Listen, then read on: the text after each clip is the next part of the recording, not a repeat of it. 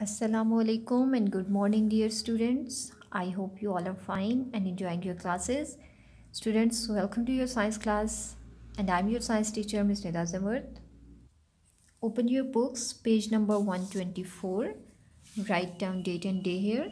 Date is 11/1/2021. C.W is for classwork and day is Monday. Students, we are discussing about the solar system. What is the solar system? The sun and the objects that move around the sun, such as the planets and their moons, together they make up the solar system. ठीक है?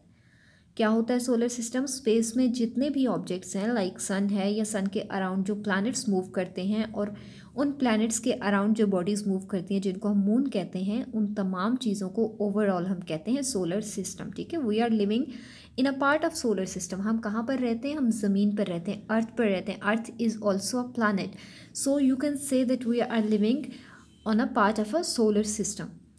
तो हम planets के बारे में discuss कर रहे थे. There are 8 planets. कौन कौन से 8 प्लैनेट्स हैं? Mercury, Venus, earth, Mars, Jupiter, Saturn, Uranus and Neptune. ठीक है? पहले प्लूटो भी सोलर सिस्टम का पार्ट माना जाता था, लेकिन जो साइंटिस्ट हैं, according to them Pluto is no more planet. ठीक है? उसको प्लानट के दर्जे से हटा दिया गया है, अब वो प्लानट नहीं है. So now there are 8 planets of the solar system, जिनमें से एक पर हम रह रहे हैं. सो प्लैनेट्स बने कैसे थे? हर चीज़ की एक आगाज़ होता है ना, इब्तिदा होती है, हर चीज़ कैसे वजूद में आई. So there was a question that how were planets formed. Planets कैसे बने, सयारे कैसे वजूद में आए? सो इस क्वेश्चन को आंसर करने के लिए डिफरेंट थ्योरीज डिफरेंट टाइम्स में पेश की जाती हैं, लेकिन कोई भी certain like you can say that certainty के साथ हम कुछ भी नहीं कह सकते. डिफरेंट व्यूज़ हैं डिफरेंट साइंटिस्ट के, लेकिन जो मोस्ट बिलीवेबल व्यू है वो क्या है? Scientist believe that around 5 billion years ago the solar system was a spinning cloud of hot gas and dust. Scientist का कहना है कि तकरीबन 5 बिलियन साल पहले या 5 अरब साल पहले क्या था, जो पूरे का पूरा सोलर सिस्टम है that was a spinning cloud. ठीक है? कि एक क्लाउड है, जैसे क्लाउड्स आप देखते हो ना, बनते हैं, बादल बनते हैं तो फिर उनमें से बारिश होती है. तो साइंटिस्ट के अकॉर्डिंग सोलर सिस्टम एक बहुत बड़ा क्लाउड था जो बहुत तेज़ी से स्पिन कर रहा था. ठीक है? और वो क्लाउड किस चीज़ का बना हुआ था? That was made up of hot gases and dust. Main composition उस क्लाउड की क्या थी? Hot gases and dust. So scientist का क्या बिलीव था कि before 5 billion years the solar system was a spinning cloud of hot gas and dust. Most of the materials in this cloud came together at the centre to form the सन. अब वो जो hot gases थी या जो dusty material था, जब cloud वो तेज़ी से स्पिन करता था, ठीक है, पूरा solar system according to the scientist that was a spinning ball या स्पिनिंग क्लाउड. तो जब वो स्पिन करता था तेज़ी से, तो उसका जो हॉट गैसेस का बहुत सारा मटेरियल था वो सेंटर में एक्यूमुलेट हो गया एंड इट फॉर्म द सन. और वो क्या बन गया? सन बन गया. ठीक है? यानी कि बहुत सारी हॉट गैसेस, आपको पता है ना कि स्टार्स जो होते हैं they are made up of hot gases. बहुत सारी हॉट गैसेस सेंटर में इकट्ठी हो गई और उन्होंने क्या बना दिया? सन बना दिया. ठीक है? यानी कि बहुत सारी हॉट गैसेस जब सेंटर में आकर इकट्ठी हुई तो एक मैस बन गया जो कि बहुत ज़्यादा हॉट और हाईली ब्राइट था. ठीक है?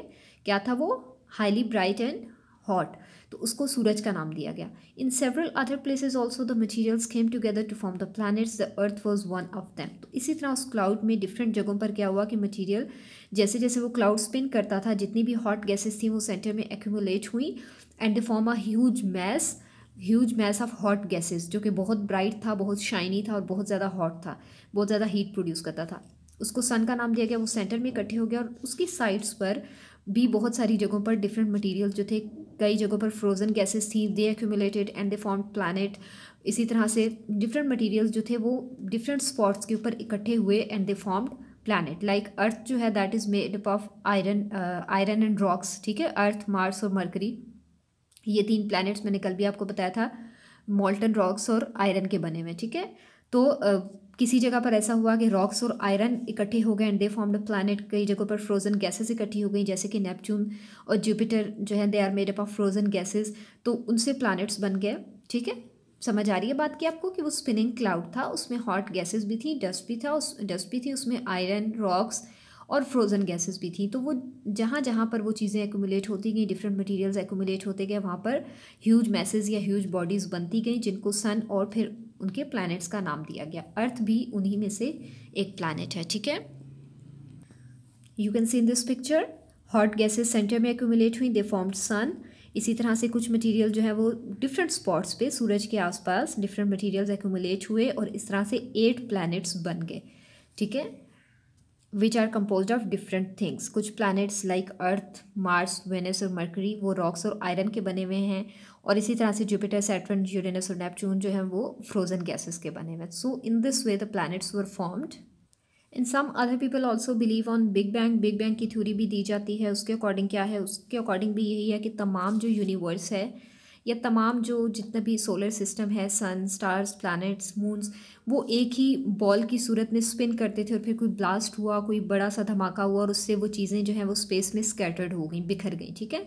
So there are different views, लेकिन जो मोस्ट बिलीवेबल व्यू है वो यही है कि the whole solar system was a spinning cloud of hot gases and dust, और उससे क्या हुआ कि फिर बाद में चीज़ें सेपरेट हो गई, ठीक है। यानी कि जब हॉट गैसेस सेंटर में एक्यूमुलेट हुई, और वो आपको पता है कि सन बहुत हॉट है और बहुत ज़्यादा ब्राइट है, तो वो सारी की सारी हॉट गैसेस हैं, ठीक है, जो कि सेंटर में एक्यूमुलेट होगी। इसी तरह से उसके आसपास 8 डिफरेंट स्पॉट्स पे, या at the starting it was believed that there are 9 planets, so 9 different spots पे डिफरेंट मटेरियल्स जो है वो इकट्ठे हुए और उन्होंने प्लैनेट्स बना दिए। That was all about today students. Thank you so much. अल्लाह हाफिज़।